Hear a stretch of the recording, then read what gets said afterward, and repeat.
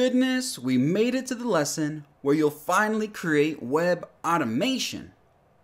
We need a package to write web automation just like we needed the PyTest package to write automated tests. We will be using Pylenium, which is a tool I created specifically for web automation in Python. It's a wrapper of Selenium WebDriver, hence the name Pylenium. Selenium WebDriver is the most popular automation tool in the world, and one you need to know as an automation engineer. It has a version for all of the major languages like JavaScript, Ruby, Java, C#, and others, and is included as a requirement in 90% of the job postings for testers. For automation engineers, it's 100% required. In this course, we won't be diving into the internals of these tools, but we'll use the selectors we learned in the previous lesson to program tests that will automatically walk through websites and test them for us.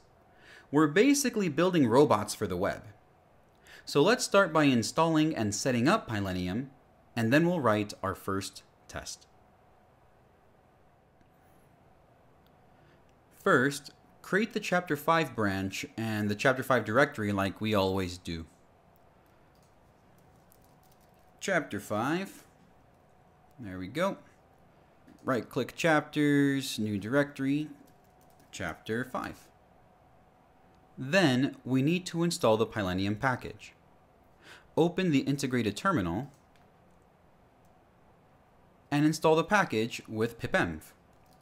Pipenv install Pylenium IO.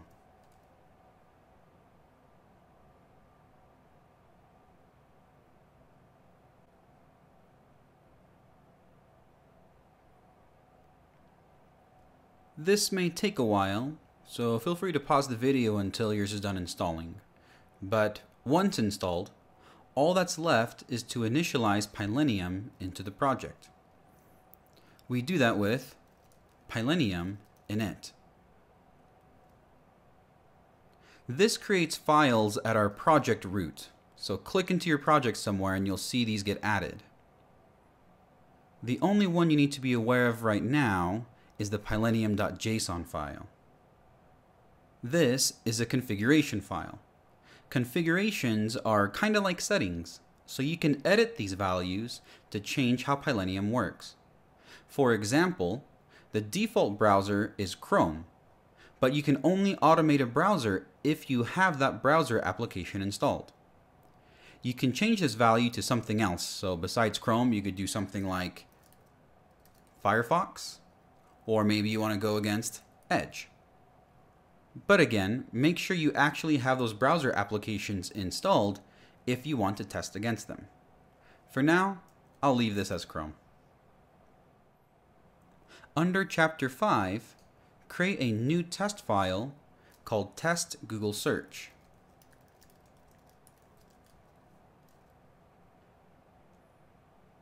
We'll write the test here. Like the file name suggests, we're going to test the infamous Google search. I created a google.feature file, but here's the scenario. Entering a search displays a results page. Given I am on Google search, when I search puppies, then I see the puppies results page. We could easily turn this into a scenario outline with multiple search examples, but our puppies test will be good enough for now. So let's get this going. We start a UI test like any other automated test, by defining a test function. So def test search for puppies. The biggest difference is that we will be passing in Pylenium this time. And you do that with py. From there, we can immediately use Pylenium to start writing commands against the browser. The first thing we want to do is navigate to google.com. We can do this with the visit command. py.visit, and then pass in a string containing the URL. google.com. When you type py dot, you see a list of commands you can use with Pylenium against the browser. Now that we're on Google search, we need to type the word puppies into the search field, but we need to find it first. In our browser, let's go to google.com. And now we'll inspect the search field. And whoa, that's a big element. As I look through the element, I see that the element has an attribute with name and an attribute with title. Both of these are simple and unique. I'm going to use the name attribute in my selector. Okay, so inside the console here, I'll use CSS. And I want the element that has the name that equals Q. And there we go, we found it. Push up arrow in the console so we can see our selector again. And because we found it in the console, I'm very confident that this is going to work in Selenium. So I'm going to copy the whole orange bit from double quote to double quote, copy that, and switch back over to PyCharm. With Pylenium, to get an element on the page, we use the py.get command. And then just paste in the selector. And that's it. You now have the search field element in code. Okay, but we need to type puppies next. After py.get, type a period again. And now we're shown a list of commands that we can do against the element. Since we want to type into the element, we'll use the .type command and pass in the word puppies. Next, we could click on the Google search button to submit the search, but I don't know about you, I don't actually ever do that.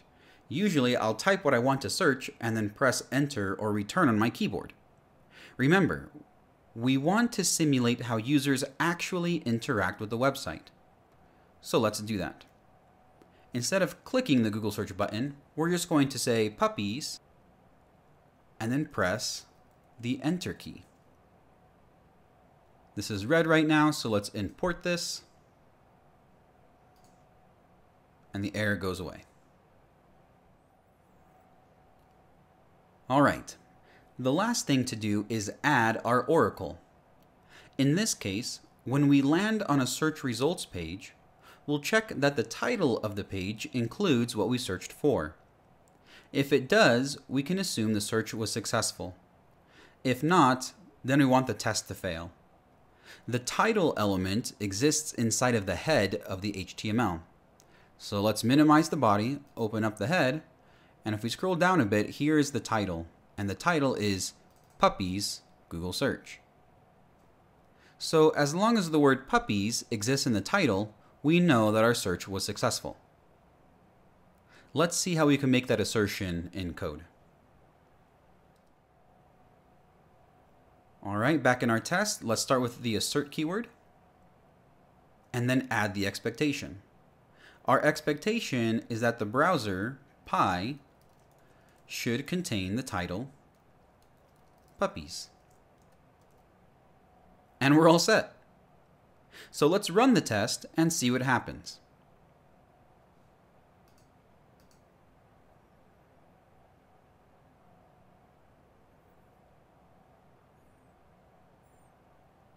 Say what? You just created a bot that did exactly what you programmed it to do to check that when we search for puppies, that a puppies search results page appeared. Isn't that one of the coolest things you've ever seen?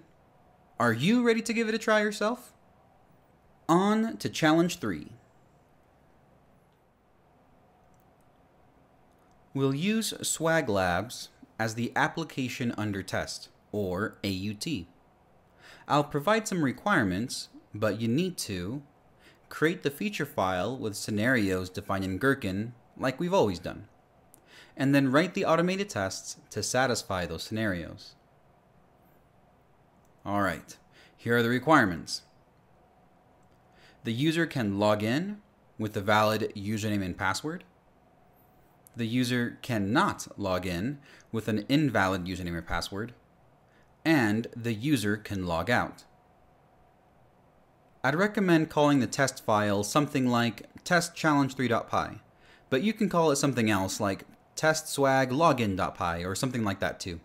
How you name things, how you structure things, and what you use as your oracle is entirely up to you. We'll move on to the next lesson when you're done. Good luck!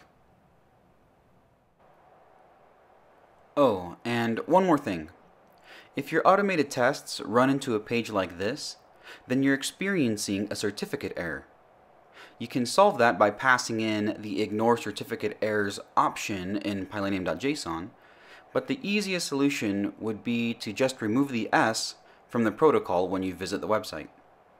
The URL protocol is either HTTP or HTTPS, where HTTPS means that the browser sees it as a secure and trusted website. But don't worry, Swag Labs is trusted and commonly used for learning. Okay, go get that challenge done already.